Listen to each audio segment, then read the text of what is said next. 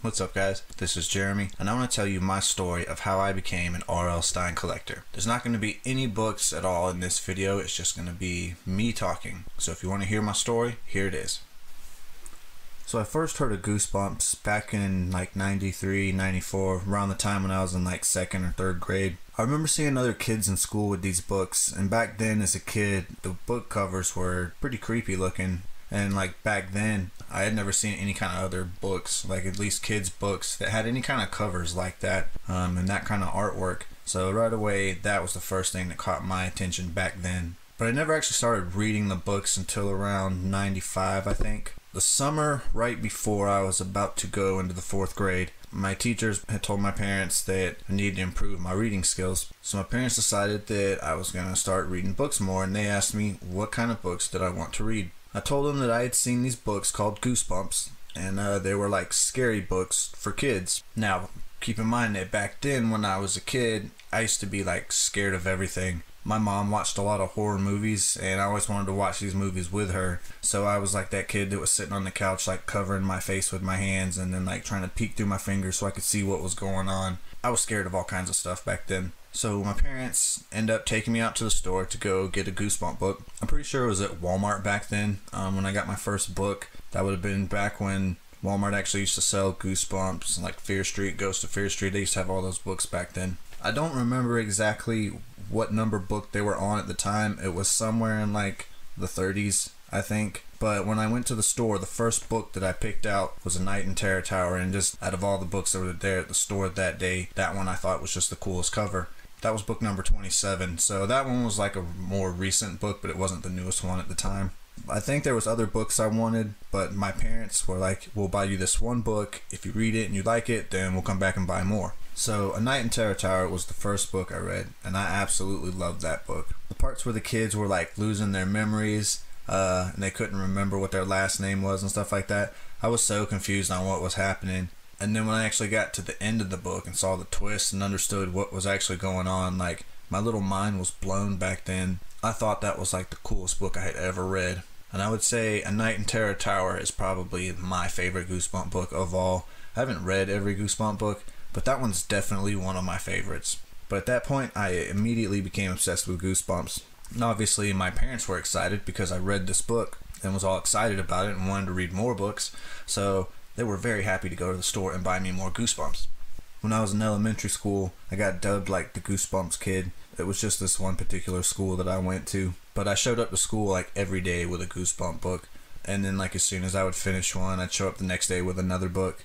I'd be reading my book like in the lunchroom in the cafeteria, and then I'd be like reading it in class, and then I'd be reading it like on the bus on the way home, and I was just always reading a Goosebump book. I remember like laying in bed past my bedtime, like laying next to the window with my blinds up a little bit so like the light from the street light would be coming through my window, and I'd be like laying there next to the window trying to use this little bit of light just so I could read, and I'd sit there and read the chapter, and I'd get to the end and it'd be like a cliffhanger type of ending. So then I'm like, yeah, I'm just gonna read one more chapter. Then I would read one more, and then same thing again. I'd be like, well, I gotta see at least what happens in the next chapter. So then I'd read again, and then I'd be up all night like sitting here reading these books. So then as time goes on, the TV show started. Now I remember going and like recording every episode on VHS tapes. For some reason I remember The Haunted Mask being the first episode that ever aired. I know even though like on the seasons, I think The Girl Who Cried Monster is the first episode. But I just remember The Haunted Mask. But I remember recording each episode up until they played A Night of the Living Dummy. There were these people that my parents were friends with, and I used to cut their grass for them. So the day that that episode aired, I had to go cut grass that day, and I didn't make it home in time to record the episode. I managed to watch like the last couple minutes of the episode right as it was wrapping up, but I completely missed being able to record it. And then after that, I was kind of disappointed, so I like lost interest in recording all the other episodes after that because I felt like I was missing that one. But I remember being so excited for that episode when I knew it was coming out. Night of the Living Dummy was another book that I liked back then, so I was pretty disappointed when I didn't get to record it. But needless to say, I was a Goosebump fanatic for a few years. I remember having like the t-shirts, and I had like the ones that would have like curly on them and it'd be like glow in the dark. One year on Halloween, I got a curly mask, and my brother got the Horrorland mask, and we wore those for Halloween. I showed both those masks in one of my old videos. The Horrorland mask is the exact one that my brother had from when we were kids, but the curly mask isn't the same one that I had back then. I don't remember what happened to my original. But I also remember having like the Terror in the Graveyard, the board game. I thought that game was just like really cool. It was like amazing. I remember always wanting to play that game with my friends. I thought the whole 3D thing was cool, and like shifting the graves back and forth and like the board always changing. I thought that was really cool. I remember as a kid, even like when I wouldn't have my friends over, this is gonna sound cheesy, but I used to actually just play the game by myself, like just taking each turn playing like each character. And I remember I'd be playing it just to see who would make it to the end. I also remember like some kind of, it wasn't like a card game, but it was like cards that would tell a story. And I think like on each turn you had to keep adding a card to it. Basically like each time a card was added, the story kept getting extended, and you just kind of had to keep going around, like, making the story longer and longer and longer. And each time it got to the next person, you had to repeat the story from the beginning back up to where it was, and then you had to add another part to the story. And the next person had to tell the story all the way back up to that part. I wasn't as into that game, but I do remember having that. Someone in my family got it for me one year for Christmas. Other than that, I don't remember having too much like memorabilia type stuff. It was just the books that I had.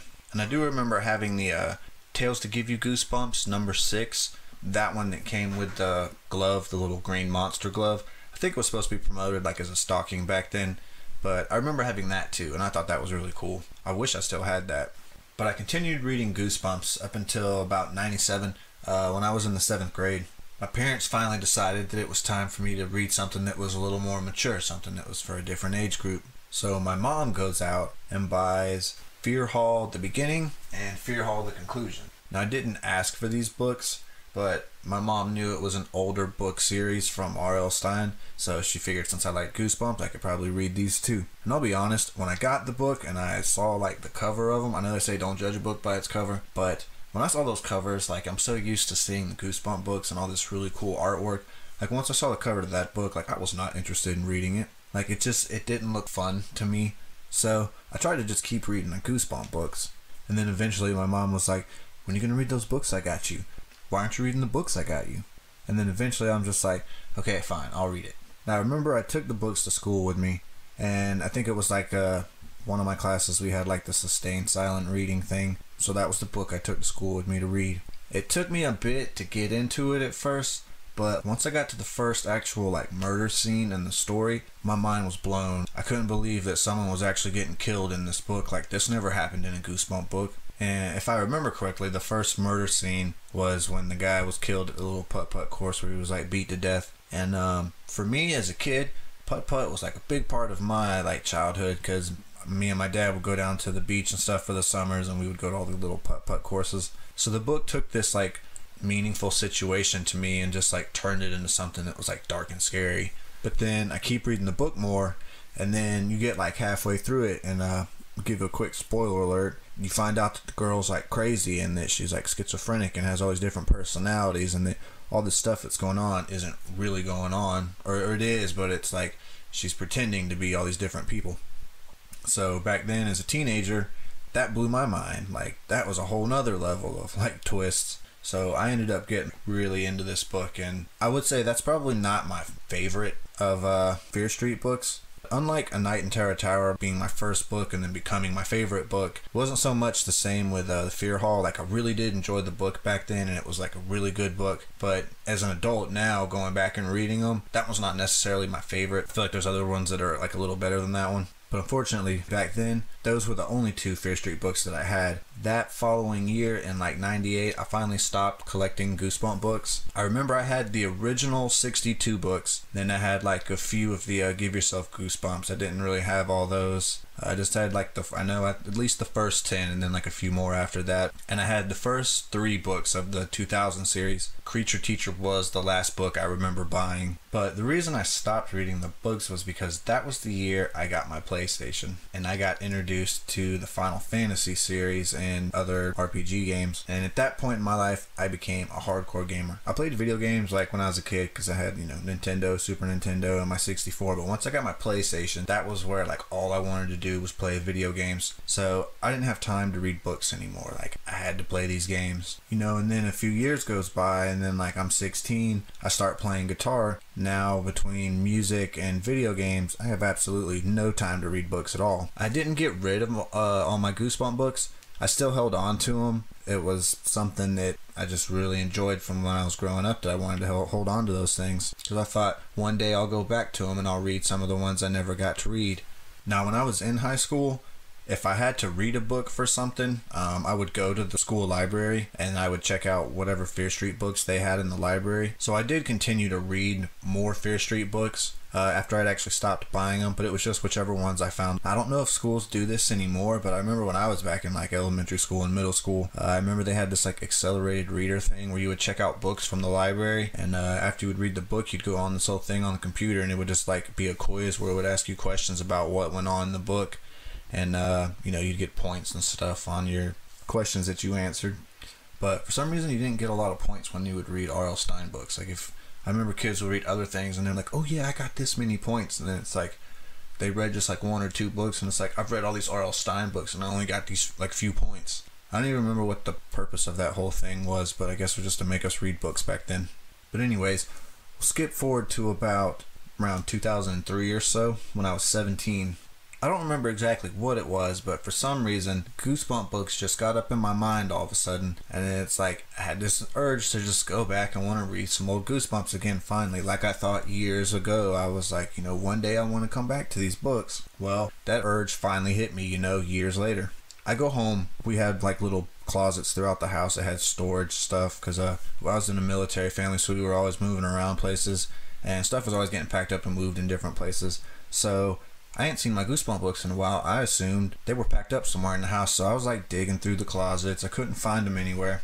And then finally I go and ask my parents, and I was like, hey, where's all my old Goosebump books at? And just as casual as ever, they're like, yeah, we sold them all at a yard sale. And I was like, what? But they're like, yeah, you know, we thought you were older now, and those were kids' books. You didn't care about them anymore. And I was like, well, I wanted to hold on to them in case I read them again one day. But I was pretty upset back then that they had got rid of all these books, which rightfully, my parents bought all those books back then so they could have done whatever they wanted with them. But I never actually told them that I wanted to hold on to them. I just assumed they weren't just going to get rid of them all. But back then, I was always like, yeah, I want to try and get them again. I want to try and find all the Goosebump books and try and have them. So years go by, and I really didn't try to attempt collecting them again. I just let it be, and I always just kind of sat around like, man, I wish I had all my books still. So finally, I think it was like the later part of 2007, the beginning part of 2008. I think it was like more the beginning of 2008. I finally had some extra money and was just like, you know what? I'm going to go up on eBay and I'm going to find the original set of the 62 Goosebump books. So I went on there and I bought them. I don't remember what I paid for my original set.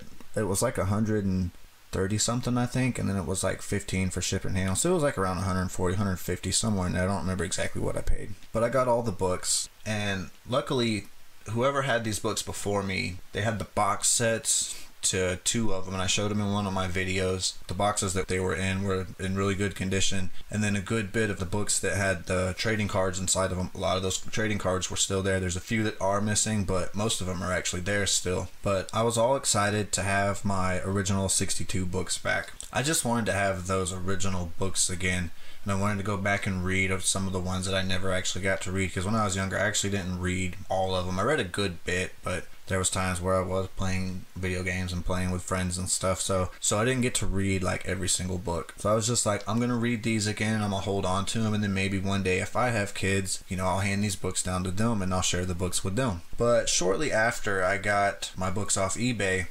I remember being at work, and I work at a Sam's Club. So there's like the center section where they have books and stuff like that. They had the first 2 books of the Horrorland series together in like a little 2-pack. And I was like, oh cool, Goosebumps is coming back out again. Because I didn't realize that was out. And I think the first few had already come out. I think they just happened to get a thing of a 2-pack of the first 2 books. I don't remember exactly how many books were out, but I know it was at least maybe like the first 5 or so were already out. And I was just thinking, like, maybe I could start collecting these books too and just add to my old books that I have. And then as I got to thinking a little more, I was like, well, if I buy those, then I might as well go back and try and find all the 2000 series and try and find all the Give Yourself Goosebumps. So I started buying the Horrorland books. I got caught up to where they were at the time, and then I just kept up with it as it went on. And then I started going to old bookstores and stuff trying to find the other Goosebump books. Now at this time, when I was going out and trying to hit up used bookstores and find Goosebump books, I would find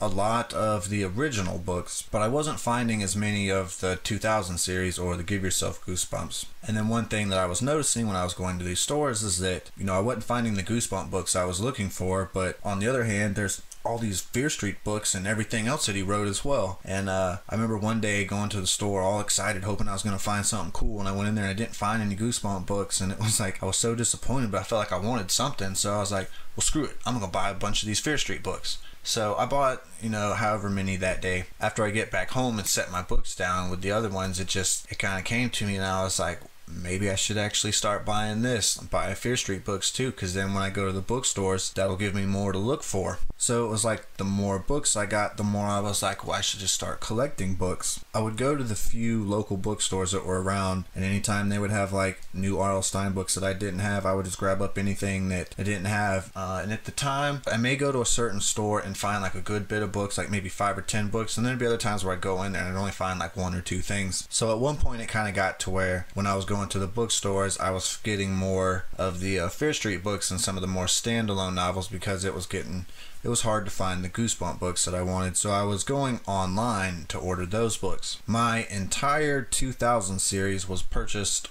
online through Amazon, and back then, back in like 2008 and 2009, when I first started collecting these and when my collection first started really growing, these books were really cheap back then. When I would go on Amazon and buy books from the 2000 series, every single book I bought was like 1 penny. And I would pay $3.99 shipping and handling, so I'd end up paying $4 for each book, but that was it. Because I know now some of the books go for, you know, a couple dollars, and I've paid $50 for a Goosebump book before. But these books used to be super cheap at one point because they weren't being bought up like crazy like they are now. There was one book in the 2000 series that I did find at a flea market, and I think I paid like $1 for it.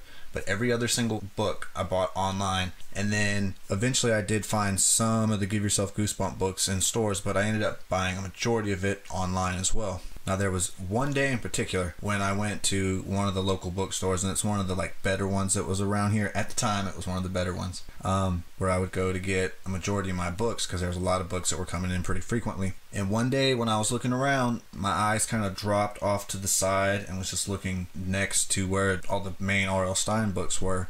Off to the side, I just happened to notice this book. I saw Stine on the side, and I pulled out the book and looked at it, and it was one of his children's joke books. It was the Jovial Bob Stine book, and I looked at the date on it, you know, saw that it was from like late 80s, and I was just like, whoa, this book's really old. And that was the first time I had come across an R.L. Stine book that was outside of like the typical Fear Street, Ghost of Fear Street, whatever. So I was like, this is pretty cool. And I mean, again, this book's only like $1 or something. So I was like, I'm gonna buy it. And then at that point, once I found that kid's book, it finally hit me. I was like, I'm just gonna collect anything and everything R.L. Stine, not just Goosebumps and Fear Street books. So then at this point, you know, I went to R.L. Stine's website where he's got this book list that you can print off, and I printed this list off, and I carried it in my car, so anytime I was like at a bookstore, I could pull this list out and see what I have, what I don't have. And there was things, you know, that wasn't even on that list that I was writing on the back of the pages and stuff of what I had. And then that was when I started buying other things like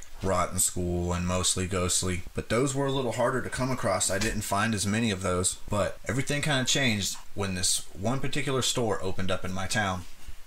So eventually this store opened up in my town called 2nd and Charles. I don't remember exactly what year it was when the store opened up. It had to be somewhere around like 2012, maybe a little before then or maybe a little after. But it was somewhere in there. It's been open. It's been there for a couple years now. But there was a guy that used to work with me, and I told him that I collected R.L. Stine books. And then he told me to check out this store because it was getting ready to open soon. His girlfriend worked at this store, or she was getting a job at this store, and it was opening up soon. But Second and Charles would just be like a second-hand retro type of store. They sell all kinds of video games from all different systems, but it's whatever kind of stuff people bring in. So they would sell video games, they sell books, movies, CDs. The stores that I've been to, it's kind of becoming more of like a novelty type store because they're selling all kinds of extra stuff now. Like they got all kinds of board games, but it's all board games related to like pop culture type stuff. They got t-shirts. Last time I went to my Second and Charles, they had like 3 different Goosebumps shirts. They had a Night of the Living Dummy shirt, they had a Ghost Beach, and they had a Haunted Mask shirt. But they got all kinds of stuff that they sell here. Toys, all kinds of stuff.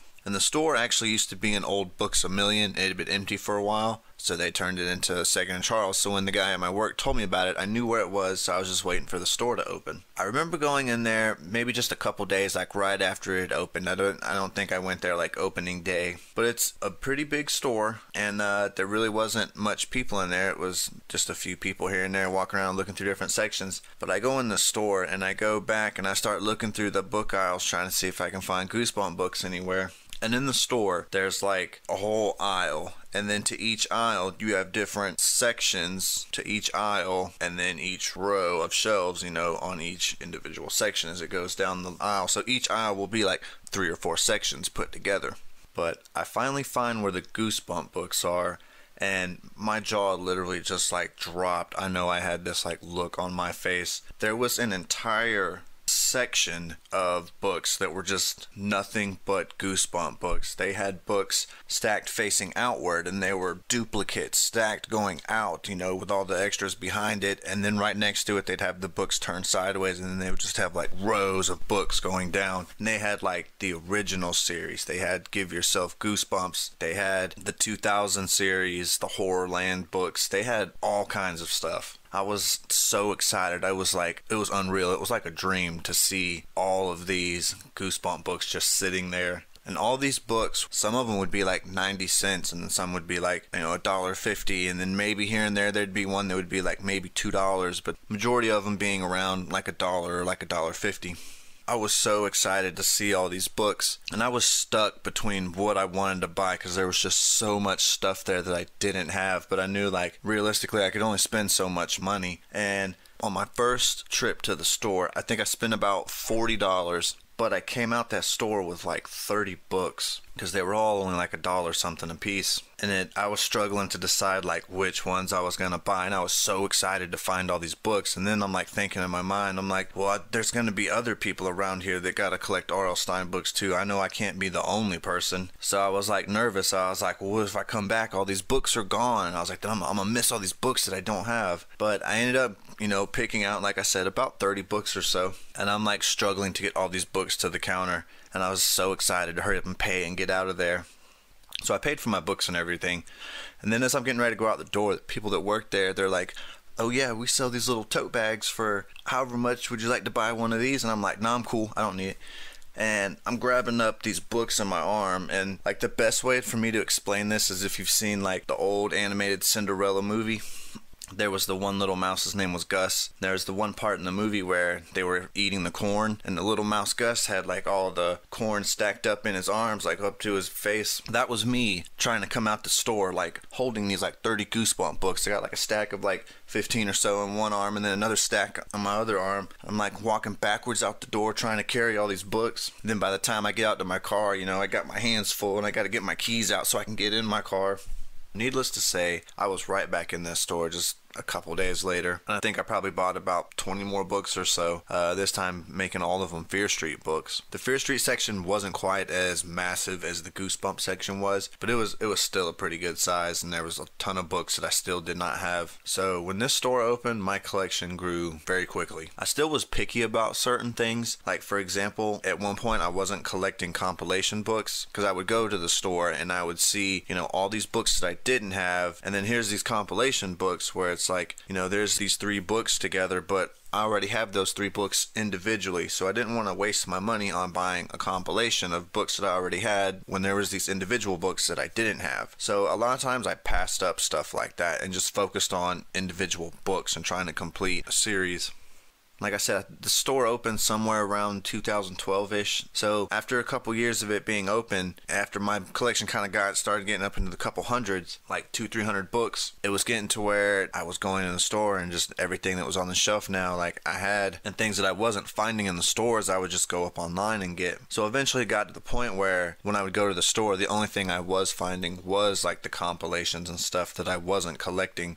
So then the bigger my collection got, it got to where I became more open about what were all the different things that I was going to collect. So then I did start collecting compilations. I don't like getting duplicates. There has to be a very like distinctive reason as to why I had to pick up a duplicate. Like for instance, I have 2 copies of the original Haunted Mask. One of the copies, the title's distinctively different on the front of it, the way it's written out, because it's like almost like a foily kind of whatever, the way it's written and where it says the Haunted Mask. And then there's an actual mask in the back of the book, like a little cardboard cutout. So that's a reason for me to have a duplicate.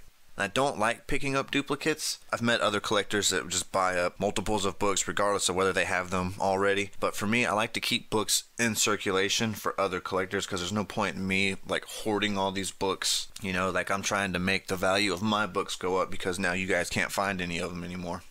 You know, I like finding books so I know how other people got to feel when they find something cool. So I like to keep other books in circulation. I don't like to just buy up duplicates of everything. But anyways, my collection was going good for a couple years. Started getting closer up in that like 400 close to 500 range. And pretty much every time I would go to, you know, Second and Charles or any of the other stores that I would go to, even if I was to find a bunch of Fear Street books or a bunch of Goosebump books, chances were everything that's on the shelf I pretty much already have. So I didn't really buy as much stuff in stores. So I ended up going online to find a lot of the books that I never did get to come across, the few that I was looking for to finish up certain collections. But everything was going good up until about 2016, which I'm pretty sure was when the first Goosebumps movie was released. And anyone who was collecting R.L. Stine or just Goosebumps, whatever you collect, if you were a collector at that time when the movie came out, everyone knows that those books just up and disappeared once the movie came out. All of a sudden, everybody wanted to buy Goosebump books now. I remember, I think like within the first week that the first movie was out, I remember going to Second and Charles and just being like shocked at the fact that there was no Goosebump books at all in the store. And I was thinking like maybe they had rearranged the store and the books were in a different spot now. I was like, no, there were no Goosebump books. I went over to the Fear Street section. There was maybe like 4 or 5 books, and it was like The Babysitter and like just like the typical books that you always find in Fear Street. Now that the hype of everything has died down a bit since the first movie, I know the second movie's actually out right now, but I know the hype isn't as big as it was the last time. And like when I go to the bookstores now, I am starting to see Goosebump books start to fill back up on the shelves a little bit. Usually when I go there now, it's mainly just Horrorland books and up, like The Most Wanted, Slappy World, Hall of Horrors. That's usually what I find. If I do find any of the originals, it's usually not the very first originals. It's usually like those second wave of like prints that came out where it was like the same covers, but they had like the thick slime border around like the top and all down the sides of the book. That's usually what the originals look like now. When I find them, like a rare occasion, I'll come across the actual original ones. Nowadays though, with my collection, now that I'm over like 520 something books, I've actually gone up on Amazon and made like a wish list, and all the books that I know I am looking for and certain ones that I don't have, I've put them all together on a wish list. It's much easier now to carry a list of what I don't have rather than a list of what I do have. So that way, anytime I'm out, if I'm looking for books or anything and I come across something, I can always pull up my phone and go to that list on my Amazon thing, and it's like if that book's on this list, then it's something I have to get. Usually now when I do come across something in stores that I actually don't have, I get pretty excited because I used to, you know, find stuff all the time, and now it's just over the past couple of years it's get to where like on a rare occasion I find something that I don't have. So those moments where I do find something new, I get really excited. You know, when I buy something online, it's different because I know what I'm looking for and I'm expecting it when it comes in the mail and stuff, but to just go to a store and find something, like that's always really cool. But honestly, that's about it. I've gone from when I was a child and pretty much told my story all the way up to about now, and I know I've talked long enough. If there was a few things I could say at the end of this, just to kind of help with collecting and looking for books, I do suggest, if you haven't done this, go to R.L. Stine's website and print off the list that he has on that website. I'm pretty sure it's been updated. I haven't looked at it in a really long time. Last time I did look at it, I noticed there was a few changes from back when I had originally printed the list. So go up on there and print that out. Carry that around with you if you want to collect a bunch of R.L. Stine stuff rather than just one particular thing. Going to a lot of different like retro type stores or used bookstores, secondhand type stores, Goodwills, thrift stores, lots of places to look, and it's really just about a consistency thing of always checking these places, because some of these stores you don't know what comes in them. And like when I mentioned Second and Charles earlier, if you go to their website, they have quite a couple stores listed in the United States, different states that they have. You just go to their locations, click on whatever state, and then they'll show you the multiple stores in that state. And another thing is, when you go to these places, especially a big place like Second and Charles, a tip would be to know exactly where all the spots are to look for books. Because I can go into this store and I will go to like the children's intermediate series. So there will be the G's, you'll have Goosebumps, and usually Ghost of Fear Street's right there in that G section. But you can go down the aisles a little more and hit like the M's, and now you've got the mostly ghostly books. And go a little further and you got the R section, now you've got Rotten School. Then you can actually go through like young adult authors alphabetically, and then you can find Stine, in the S section. So here's more R.L. Stine books. Same thing, I can go over to the teen thriller section and here's all these Fear Street. Now I can go over to the the adult fiction section, and now here's Red Rain, Superstitious. So know where to look when you go to some of these stores. I've been to other stores before, used bookstores, where it's like they just pretty much take all the R.L. Stine stuff and throw it in one spot and that's it. But some stores really do categorize their stuff, and you really have to look and know where to look for these books. Because honestly, you never know what you'll come across. Learn to have an eye for things. Learn to recognize these sides of these bindings. In time, you collect enough stuff, you kind of get like a sixth sense for it. Because there's sometimes when I'm in the store and something will kind of hit me, and I'll stop and look at this one random section, and I will find R.L. Stine books just completely out of place. And it's just like a weird thing. I'm like drawn to them for some reason. And then usually, I'll have someone like my wife with me, so I do have an extra set of eyes going around finding stuff. There's been plenty of times where I've looked at a shelf and completely overlooked something, and then she goes right behind me and finds something that I looked over multiple times and didn't realize it was sitting there. So that's one other thing. Having other people that can go out and help you look for stuff. I have friends that I work with that, they know that I collect R.L. Stine stuff, so they'll come and tell me that they found something somewhere or whatever. So like, it's good to have extra people out there looking out for you while you're collecting. Well, I guess that's going to be it for now. If you guys listen to this video all the way to the end, thank you very much. I know I've talked for a good bit of time, so thank you again, and I hope all you guys keep collecting, and I hope your collections grow as well.